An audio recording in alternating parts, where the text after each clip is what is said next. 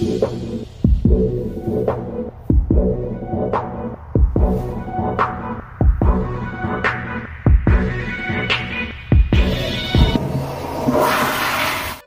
guys, today I'm going to be reviewing the new Roto Grip Hyped Pearl. This ball is going to be available to the public on the 29th of October, and I think this is going to be a high seller for Roto Grip. One of my favorite bowling balls of all time is the original High Road by Storm, and I think this is going to be Roto Grip's version of it. It's a little cleaner than the High Road, but a little bit more pop in the back, which is very good for steep angles and transitions. It's very shiny out of the box. It was literally like a mirror.